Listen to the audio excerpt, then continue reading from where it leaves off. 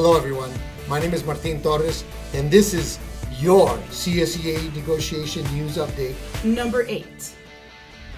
Today's topics: CSEA's proposals for Article Number 8, Number 9, and MOU. Whittier Union's counterproposals on Article Number 15 and a lengthy discussion on Article Number 3. We will also be discussing a survey that will be sent out to all members. Whittier Union did a counterproposal for Article Number 15.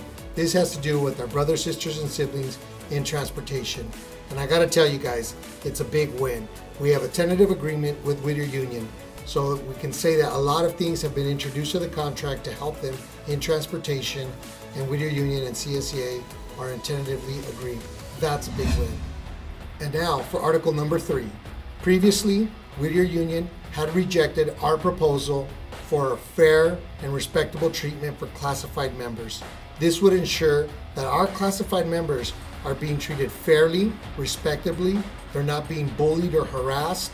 Well, now CSEA and Whittier Union are in discussion, and we look forward to seeing a counterproposal from Whittier Union to hopefully ensure that you are being treated fairly at work and that you're being respected.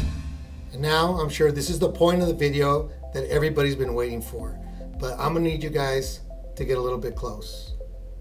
A little bit closer. Wait a minute, that's a little too much.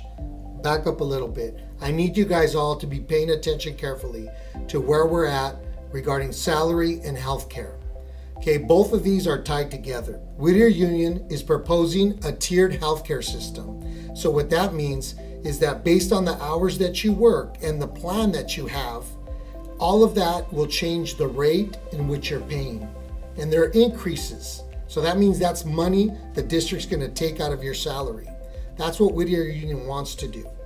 So we're gonna put a link down below for you to see what that chart looks like, so you can find where you're at on there based on the hours, the specifics of your plan and which plan you have.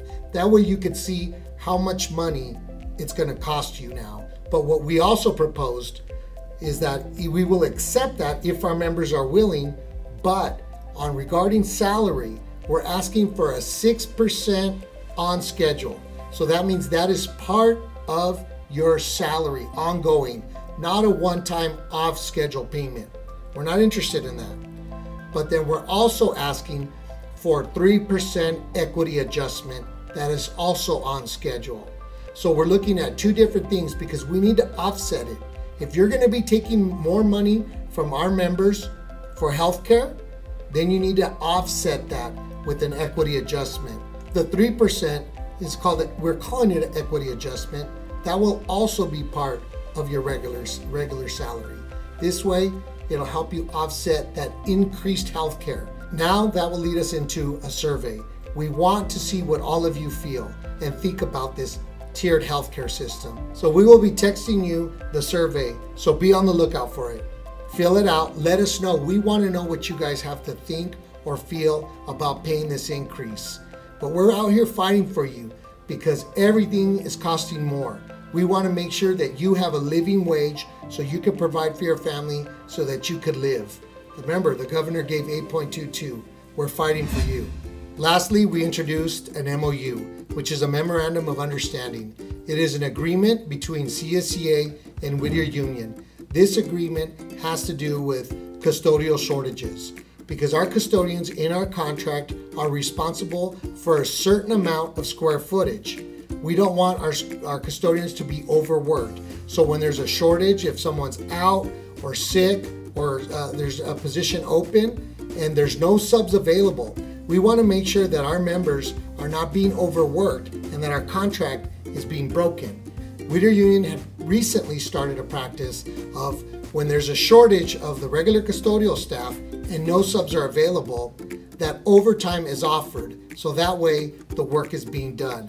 They're not passing on the work. They're not getting more with less. And this has been in effect for a few months, but we want to make sure that it's put in writing and that we have an agreement between Whittier Union and CSEA. So we're looking forward to Whittier Union agreeing to this MOU and making sure that we're not overworking our custodians and that we're ensuring that our schools are clean and hygienic and it's a good place for students to attend. All right, everyone, I want to be able to give you a real world example. Let me introduce Marianne.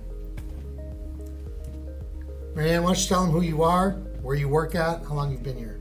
Okay, Marianne, I have been working at Pioneer High School 16 years. I'm a senior administrative clerk, and yeah, I love working here. So currently right now what the district has proposed is 6% on schedule. So remember, that on schedule is part of your permanent salary. Then they've also proposed a 3% off schedule, which is just a one-time payment, right? It's a one-time bonus check. But then they also want to increase healthcare. How does all that affect you? Well, my living expenses have gone up about 20%, and that can include rent, mortgage, your market bill, gas bill, so many other things, your car insurance, just there's so much.